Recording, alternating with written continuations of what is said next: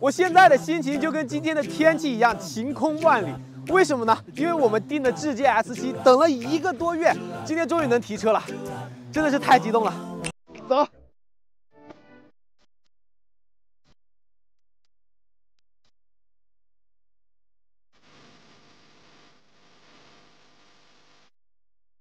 来，就是这台车了，怎么样？是不是有一种远看布加迪的感觉？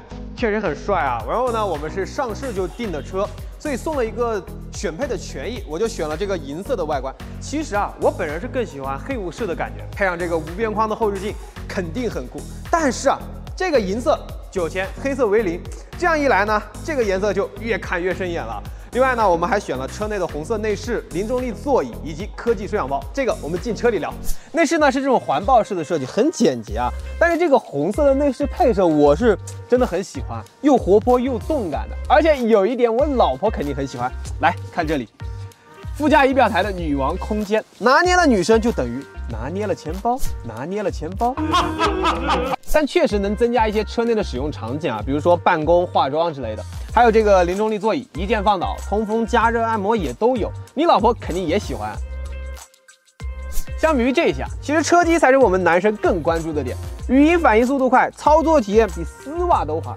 你好，小姨，我想去洗脚。后排呢，对于我这个1.8米的猛男来说，腿部空间呢还是比较宽裕的，头部空间因为溜背的原因可能会稍显局促，大概是4指左右，也可以接受。然后呢，我们是有那个科技舒氧包的，所以后排的座椅也是有通风和加热的，整体的一个舒适性呢还是不错的。最后呢，我们再来验验车啊，因为是一台新车嘛，所以我们主要就看一下车身的漆面有没有划痕，包括车轮胎、玻璃这些地方的生产日期和车辆的生产日期是不是对得上。那一般来说呢都没有什么问题啊。OK， 然后呢我们就可以去办理交接手续，提车上牌了。算一下一共花了多少钱啊？我们提的是 Max 版本，它的裸车价呢是289800，保险呢店里给的是6600多，然后呢它没有要求电保，所以我们就去外面买了，保险呢是5963，上牌就算它200好吧？那总的算下来呢就是295963。那接下来我们就可以提车回家了。临牌已经打好了，我们准备回公司了。跟大家聊一下配置选择，我们提的是 Max 版本啊，还有一个 Max 加版本，续航会更长一点，但是配置呢相差不大，这个就看大家怎么选择了。